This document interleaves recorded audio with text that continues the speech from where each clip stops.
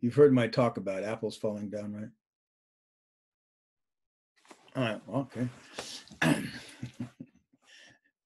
I saw somebody shake their head, so I gotta tell the story then. Yeah. You see, you know the story. You know that Newton saw or felt. You know, an apple fell on his head, whatever apple fell, and says, gravity, right? Yeah. So he grasped that apples, fall down. And what my argument, my assertion is, he didn't grasp that apples don't fall down. Everybody on the fucking planet knew in his day that apples fall down. Right?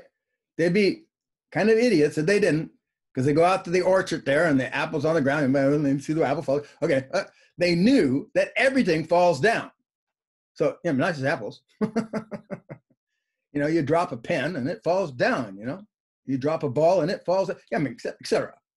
Everything throughout their lives from when they were born would fall down if there's nothing supporting it, right? See, everybody knew that.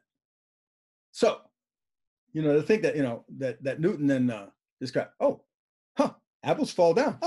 Gravity is a bit simplistic. See, what he grasps is that the apple didn't fall up. Do you understand? It didn't float.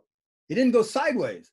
It didn't do anything else. It fell down, and it falls down every time. Why?